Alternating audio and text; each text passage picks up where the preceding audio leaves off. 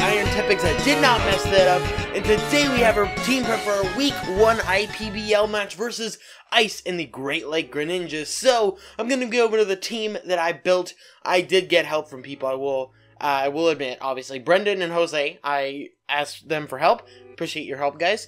And we're going to go over the team that we ended up building for his squad. So he's got a very, very intimidating squad with the likes of Manaphy, Dragonite, Reuniclus, Bisharp, Rotom Heat, Ninetales, Uxie, Muck, Fortress, Golurk, and Cradily. Now, I'd love to have Uxie on my team because you know I love it. But something you might notice about his entire team is it's slow. The fastest Pokemon is Ninetales Alola being 109, but I have a Pokemon that can easily take that thing on and is only a little bit slower. So very nice. And I'm actually bringing him this week, so pretty cool stuff. And you're gonna get to see some of the nicknames for 4 new Pokemon that I haven't actually had in Draft League. So pretty cool stuff. Like Rock is really good against his entire squad because I don't believe he has a resistance on his entire team except for Golurk, which is incredible. How Rock just runs through his team. I guess Bisharp, but I should say Terrakion in general. Terrakion runs through his team. I mean, Manaphy's probably the only thing that can actually really live a hit. Reuniclus and Uxie will not want to take 2. I'm excited for this match. I feel like we can do really well. The Pick'ems crew has voted 5-1 in favor of me. So we'll see if they're right. We recorded that, the Pick'ems video earlier today. Anyways, we're going to start off. Our first Pokemon is Rosbuton, the Roserade. So, it's been a while since we've had this Pokemon. I love it to death. So we're rocking Assault Vest variants. This thing can take hits. Mainly, it's there because yeah, Reuniclus, Uxie, and Rotom Heat. Ninetales also does not want to take a Sludge Bomb from this thing, so pretty much the Soul Vest I'm pretty sure it guarantees me to live all of their moves and whatnot. I kind of wish instead of defense I'd put it in special defense because of his special threats, but I feel like the Assault Vest will still help me out. I want to actually calc and see how much damage these guys would do. Modest Max Special Attack, Reuniclus, I can live a Psychic from.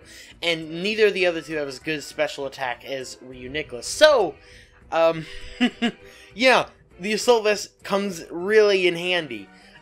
So, pretty cool stuff. That is, yeah, I mean, Rosbuton is just going to be helpful in general because he's got basic coverage for basically everything on his team. He doesn't have super effective stuff for a couple of them. Obviously, Dazzling Gleam will be neutral on Bisharp. I'm bringing specifically Shadow Ball because of those 2 Psychic types that threaten this thing, and that's really about it. It can hit Golurk with Shadow Ball. Could be decent. Giga Drain will get me health back, and let's see. His resistances are Fortress and Muck, and Dragonite, and Bisharp, and Rotom. So, more than I thought. But that's okay, because Sludge Bomb and Shadow Ball can handle those. And yeah, overall, I just feel Rosbuton's going to be very helpful. This thing is built to outspeed, max speed, Rotom Heat, which is base 86.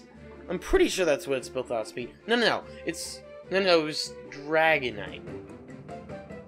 Pretty positive I built this thing to outspeed Dragonite, which is base 80, so yeah.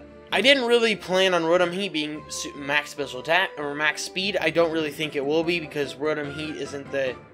I don't know. I mean, base 86 isn't that fast, but I feel like that he won't have enough speed invested in order to, like, outspeed Roserade. I don't know what he would try to speed creep, if anything, on my team. I don't really know specifically what's around in that area. I'm not on my team, so I don't even care, but... yeah, that is Rosbuton for us. Max special attack and a little bit in defense just so I can live a hit better. I do kind of wish now I put it in special attack, but you win and you lose. I don't really care to ask for it to be regened. Next up, we have Escalators! The Electros holding the Assault Vest with Volt Switch, Hidden Power Ice knockoff, and the guy who gen my Pokemon realized this. This is supposed to be Thunderbolt. So I decided to make this thing a quiet nature because I don't think it'll really matter what it outspeeds here. There's just this part of me that really wishes I also brought Flamethrower because of what he's got 1 Pokemon as good against. I don't know. Anyways, this Pokemon is meant to be a pivot. It's also meant to hit super hard. I put a lot in special attack, but I wanted to spread some out and put a little in special defense, and then just a little more in attack, just so knockoff could do a little bit more to the psychic types. It could be decent. Quiet, I don't feel like that its speed is that necessary in this matchup. Slow volt switches could be very helpful. Hidden power ice is mainly for Dragonite, because Dragonite is kind of an issue. In my mind, Dragonite is the biggest issue on his team for me. I do have some counters like this thing and another Pokemon later on that are good for the Manaphy, but I feel like the Dragonite and Reuniclus are going to be a huge issue, huge thorns on my sides. So knockoff is obviously to get rid of items. If I had the opportunity to hit Manaphy with a knockoff before anything and get rid of its walk-on bear if it's bringing that, or like Life Orb if it's bringing that would be scary as all hell if Manaphy was bringing that. Or just get rid of items, because he's got a couple bulky Pokemon being the Uxie and Muck. Maybe get rid of the Black Sludge and the Muck, the leftovers on the Uxie. He probably wouldn't bring Ice on Ninetales if he did, because he's only got the one Pokemon, being that Ninetales, that is strong against Ice. So he's probably just going to run Snow Veil if he even brings it, which I'm not even sure if he will. That's not important. This Pokemon overall is my utility. I do have a couple Pokemon on this team weak to Earthquake. I don't know if anyone else besides Dragonite actually gets Earthquake on his team. Muck might. Or Golurk does, yeah. So this Pokemon's mainly my utility. It's to get me a good switch in. I can get knockoffs off and get rid of items on Pokemon. And good stuff. Hidden Power Ice, so Dragonite is not safe against me. And then Thunderbolt just hits hard. Because, let's see, does he have any... He's got, what, the 3 resistances being... Alright, he's got... Yeah, he's the Rotom... yeah, the Rotom, the Golurk, and the Cradily. The Golurk is immune, obviously, so... Electric's pretty decent against this squad, so... Pretty cool stuff. Next up, we have the replacement for Kate Upton this season, Leonardo, the Blastoise, and you'll have already seen the sprite is going to be shiny because the dude and Leonardo shiny. I prefer its normal form, but whatever, what can you do? Anyways, we're going to Leftovers bulky, especially defensive set rather than physically defensive, with Toxic, Ice Beam, Scald, and Roar. Now he's got a lot more powerful physical attackers, nothing on the, special attackers, nothing on the physical side really threatens Blastoise that much. I wanted to make this thing special defensive because if I can have something to switch into that Manaphy easier, maybe take an Energy Ball better, something like that would be nice, maybe get off a Roar so I can get rid of its boosts, so pretty much, so yeah. I don't know what I was talking about, but we're going Calm Nature here, so this thing is going to be super specially bulky. It's going to max special defense, max HP, and just 4 in special attack to boost the power of Ice Beam and Scald a little better. I didn't really need, let's see, I don't know, we didn't need Rapid Spin, because nothing on this team is really threatened by rocks this week. I didn't also bring rocks of my own, which might have been helpful for Pokemon like that Dragonite and the Rotom Heat. So anyways, yes, Scald burns could be very nice, and Scald hits really well across his entire team. I believe, like, Dragonite and Manaphy are his only resistances to water, which is really nice. Ice Beam hits the Dragonite, so this thing isn't very good against Manaphy. I did originally have HP Electric, but we decided that Roar was probably more effective for the Manaphy, because I do have 2 other Pokemon that can take it on, and another one that outspeeds it, that can just put a hole in it.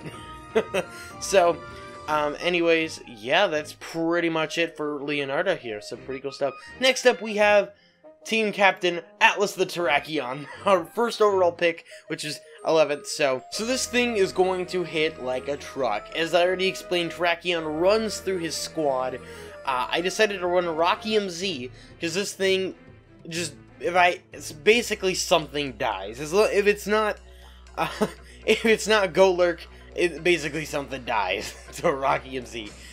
Fortress won't, I probably won't one-shot the Fortress, but it'll do a ton of damage. This thing is just equipped to take on his entire squad. It's very similar, if you think about it, to Mudsdale, because of its limited move pool. This thing's got Earthquake, Stone Edge, Close Combat. You can run Sacred Sword. You don't have that much else. It does get Poison Jab and Iron Head, though, so this thing is very good Fairy Killer. But Close Combat is going to help me really nicely against Pokemon like that. Fortress is going to do a ton of damage. Stone Edge and Close Combat, actually Close Combat has a higher base power, so Close Combat would do more.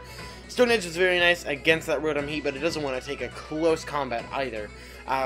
Literally, Close Combat and Stone Edge run through his entire squad. Earthquake is kind of there just for the muck, because it would do more damage to the muck, and then everything else, it's pretty much the same. So this thing's gonna be crazy, and if I get the chance to set up a Swords Dance, something's gonna die to that Rocky MC. Oh man, I'm excited to use Terrakion, man. So this thing is built to outspeed, max speed Manaphy, and put the rest in special defense so I can possibly live a special hit better. Max attack as well, so this thing is gonna hit like a truck. I'm excited to use Terrakion, man. It's gonna be so fun because it's so good. Rock fighting is such a good typing, as well as the Pokemon itself, just so good, so strong.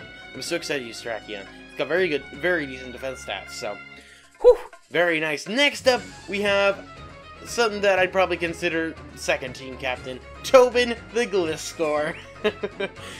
Since Tobin.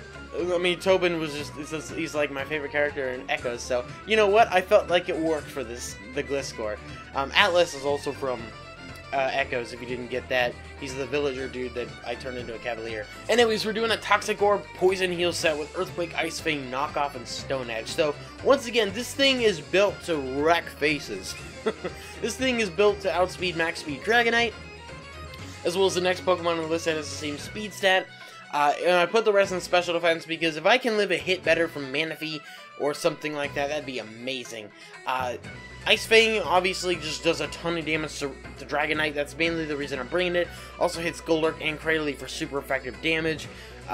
Let's see, anything else? That's about it. So, Knockoff does very nicely against those Psychic types, and I can get rid of any item I want to on any of the Pokemon, which is really good, except for ones that are holding a Z Crystal, but pretty cool stuff. Let's see. Earthquake stab move hits super well against his entire team. I believe, let's see, Dragonite being a flying type and Uxie with Levitator is only way to avoid it, and Rotom Heat with Levitate. So, and then Rotom Heat, I have Stone Edge for that. It doesn't want to come in on the Gliscor anyway, because it can't touch me.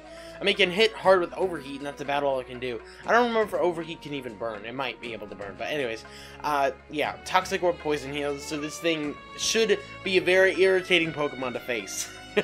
So, as I said, this is built to outspeed, max speed Dragonite, and this allows, I have max attack, and then the rest in special defense, so this thing could be a little bit bulkier. So, pretty cool stuff. And finally, I don't know why he was not my team captain, or it has not been my team captain after so many seasons, but Princess the Electivire. You know what? Screw Atlas, you can take a seat. Princess is team captain this season. Oh, man. It was a Mew in the IBL last season, I'd say. But anyways, we have a Shuka, okay, I just got into a conversation. We're good. I don't know what I was talking about, but this thing is built to live in Earthquake from a couple of different Pokemon. I don't know. I really didn't have a better item. I may end up changing this because thinking about it overall, it's not that great in the long run, Shuka Berry, because there's not that much that's, I don't know, you know, something like that. This thing, obviously, Thunderbolt just wrecks Manaphy, does a lot of damage to the rest of his team because he's only got those the 2 resistances and 1 immunity. Flamethrower is really good against that. It obliterates Fortress. It hits Ninetales super hard. It'll hit Bisharp super hard. It'll also hit Cradily decently, so that's nice. Signal Beam, I brought that specifically for Cradily because I didn't have anything specifically like Cross Chop or anything like that for it, and I felt like having it be super effective would be nice because this thing doesn't get a Dark type move. It also works for the Psychic types because obviously Psychic being weak to Bug, it helps very nicely when it comes to that. And then Hidden Power Ice mainly for Dragonite because Dragonite is an issue. Pretty much that's about it. It also hits Cradily decently, and yeah, so that is about it for the team. This thing is also built to outspeed Max Speed Dragonite, Max Special Attack, and the rest in Special Defense, so I can live a special hit better from something. So that is the team we're bringing for Ice and the Great Lake Greninjas. Dilix Appreciated. The link to his channel in the IBL Twitter, or in the IPBL Twitter, will be in the description below. Everyone go check that out. And yes, I'm excited for this match. Hopefully we can pull a W in our first game in an upload required league. So thanks so much for watching. Let's go IronTepigs. Close.